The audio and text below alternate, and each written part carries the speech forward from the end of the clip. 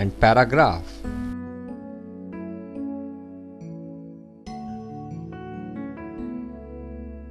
Two short lines like equal, when marked underneath an outline, indicate the initial capital letter.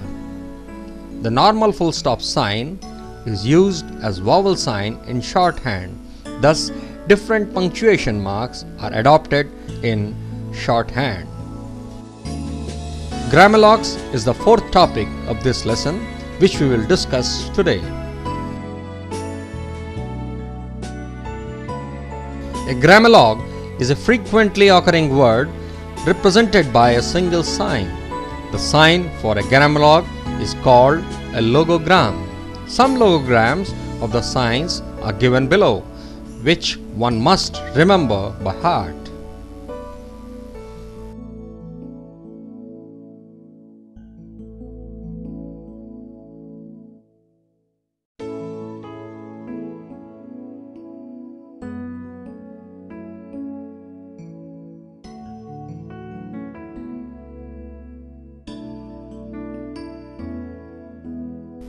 Now you may test your knowledge by answering the following questions. What is a grammalogue? Grammalogue is called dash. Make sign of the following: full stop, dash, mark of interrogation.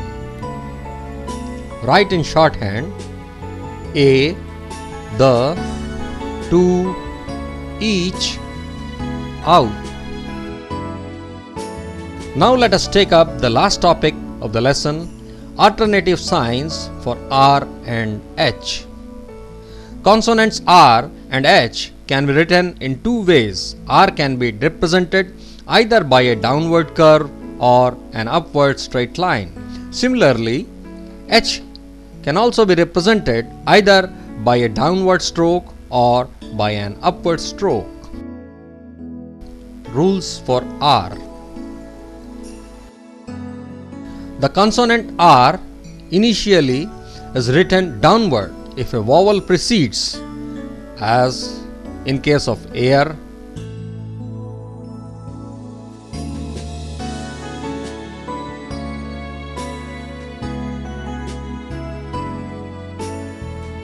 and Arab.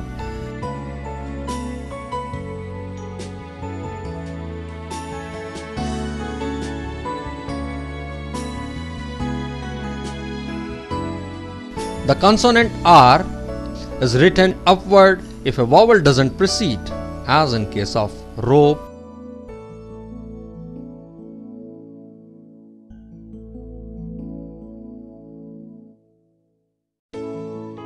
and rock.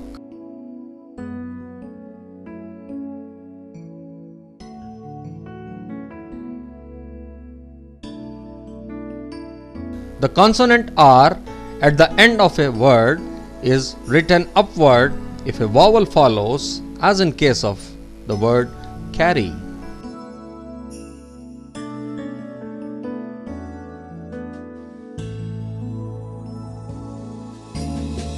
And downward if it is not followed by a vowel, as in case of the word car.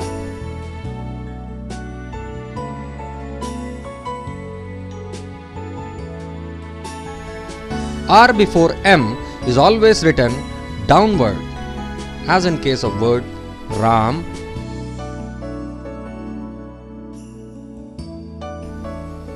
aroma,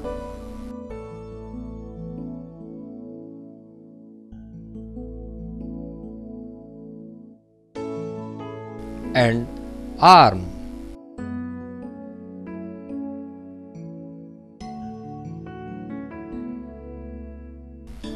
Now, rules for H.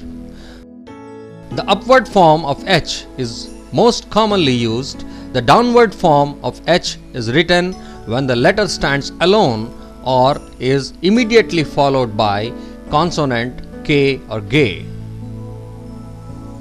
Upward form of H. This you can observe from the strokes representing the following words: hope.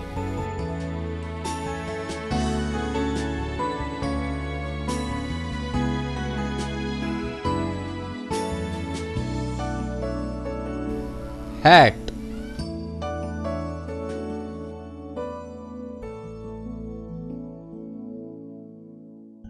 Heat.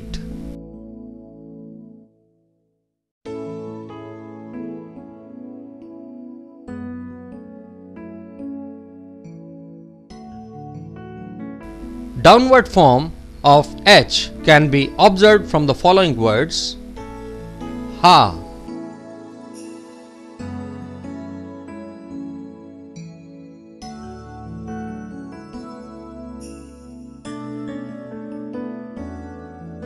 hey,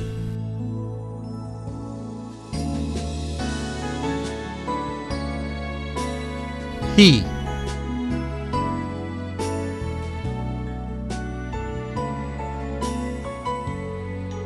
You may also observe H followed by a consonant. Hig,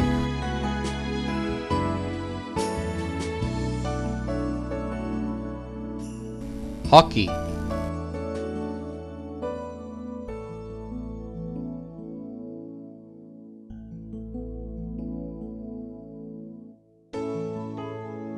Now you may test your knowledge by answering the following questions. Fill in the blanks. R is represented by dash strokes written in dash and dash directions. In the beginning of a word, R is written when preceded by a vowel, dash, when followed by a vowel, dash, before M, dash, R stroke is used. The two forms of H are dash and dash. Hockey is written with dash H. Happy is written with dash H. In the last, let us quickly go through and summarize the lesson. Intervening vowels and positions. First place vowel signs when occurring between two strokes are written after the first stroke. Second place vowel signs when occurring between two strokes are written after the first stroke. Third place vowel signs are written before the second stroke. The position of an outline is governed by the first sounded vowel in the word. Grammalogue. A grammalogue is a frequently occurring word represented by a single sign. The sign for a grammalogue is called a logogram. Alternative signs for R and H. Consonant R and H have two forms, upward R and downward R. Similarly, upward H and downward H. Downward R is written initially if a vowel precedes. Downward R is written before M. Upward R is written if a vowel follows. Downward H is written if it is standing alone. Downward H is written if it is followed by K or G. Upward H is commonly written. Alternate use of R and H will be explained in detail in a subsequent chapter. Thank you. We will meet again in the next session.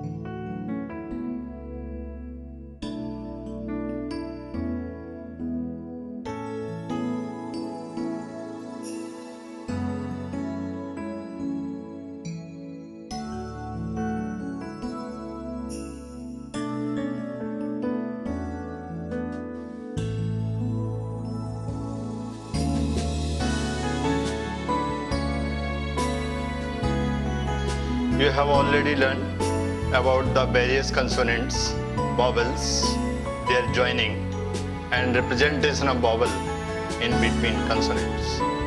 A number of words in English language use more than one vowel sound consecutively. Therefore, in this lesson, we shall study how to write in shorthand more than two vowel sounds in union.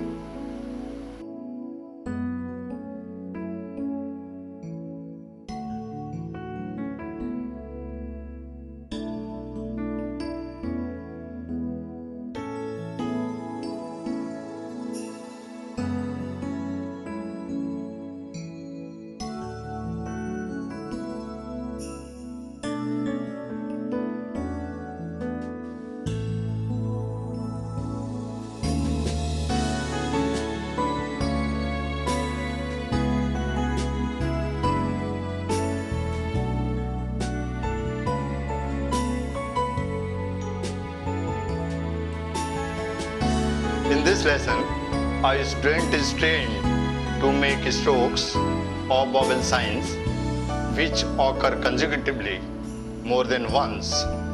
In addition, she is also made to understand the concept of shortening.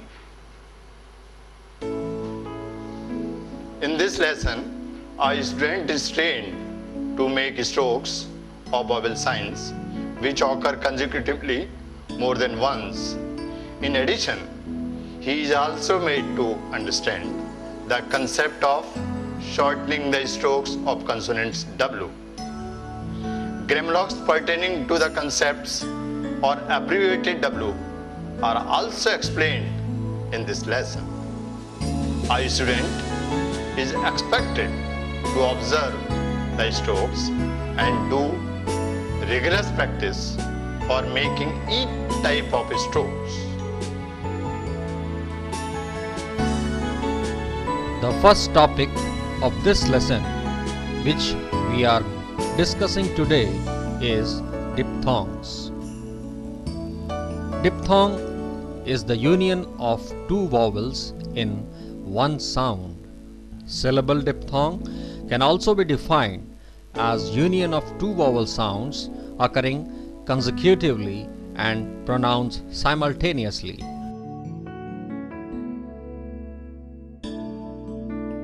There are four common diphthongs, namely I,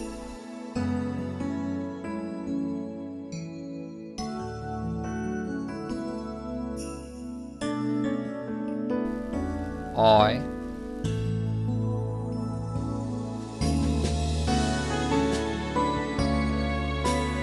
OU, U.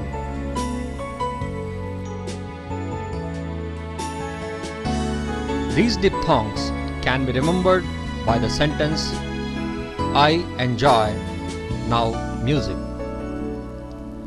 The signs I and OI are written in first position. For example, tie.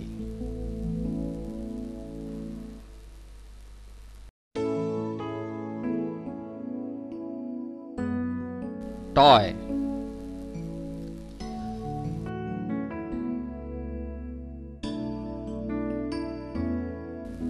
The diphthong sign OU and U are written in the third position.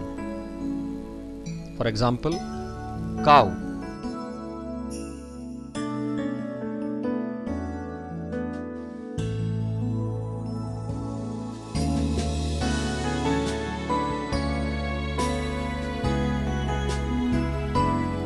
Duty.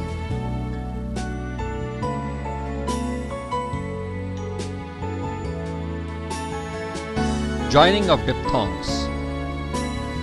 The diphthongs can be joined to a stroke as per the convenience at the beginning or ending of a stroke. Some examples of diphthongs joined to a stroke in the beginning are given here. Item,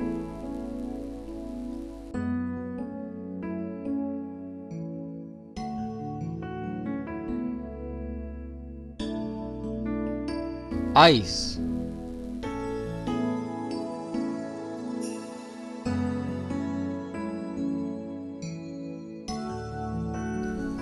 Semicircle for diphthong U can be joined with strokes at the end and can be written in convenient directions.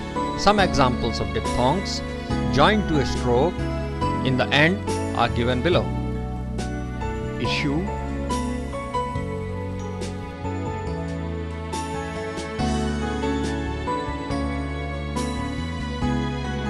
due,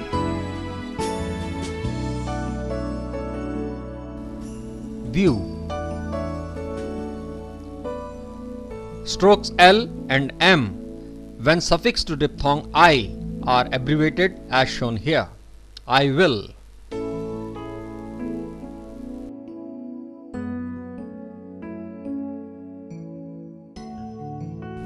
I may,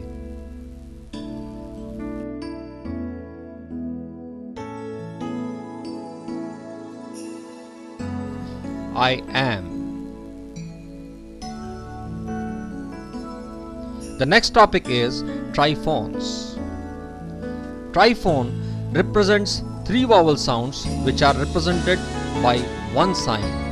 Triphone is formed when any other vowel is joined with a diphthong. Third vowel sound, which is represented by a small tick attached at the end of the diphthong, is called triphone. For example, diphthong I plus vowel A, I, as pronounced in diary.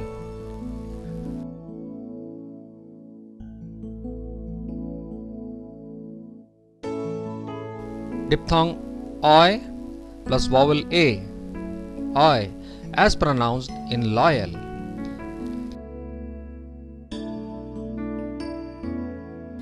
Diphthong OW plus vowel E, OW, as pronounced in towel.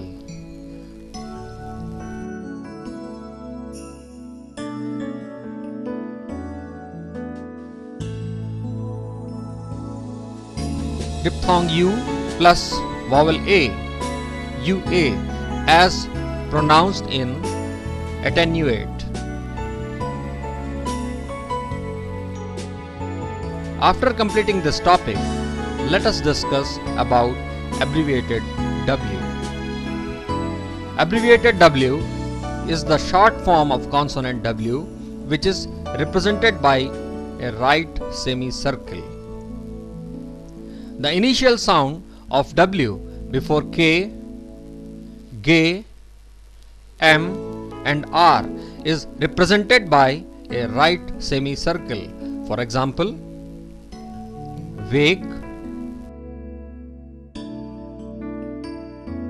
womanish,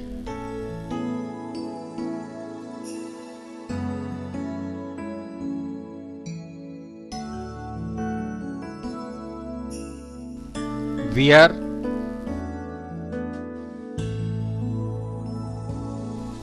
vary.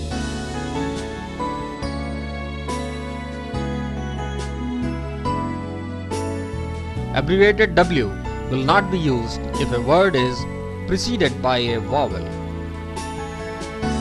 When W is preceded by a vowel, the stroke must be written without using right semicircle as shown in the following examples. Awake, awoke,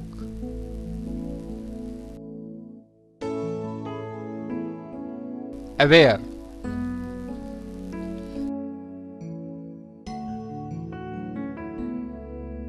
Finally, let us learn to make the strokes of grammalogues using the diphthongs or triphones or abbreviated W. Some more grammalogues related to topics studied till now are given in the table, which one should remember by practicing.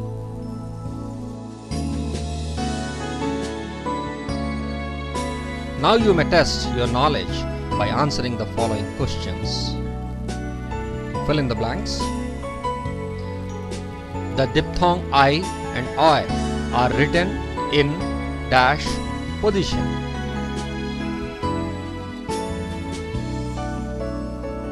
the diphthong ow and u are written in dash position.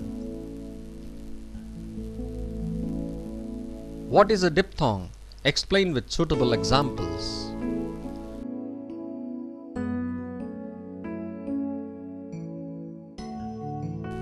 What is a triphone? Explain with suitable examples.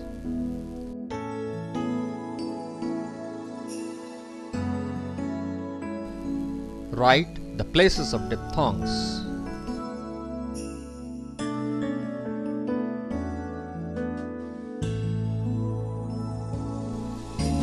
What is abbreviated W?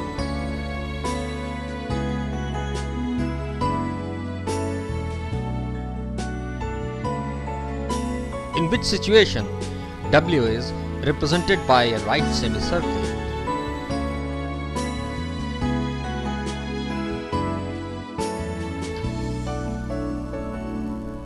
In the last, let us summarize the lesson. Diphthong represents two sounds. Total number of diphthongs is 4. First place diphthongs are I and oi. Third place diphthongs are ow and u. No second place in diphthong. Triphone represents three sounds, that is diphthong plus any vowel. Initial sound of W before K, G, M, R is represented by a right semicircle. Thank you. We will meet again in the next session.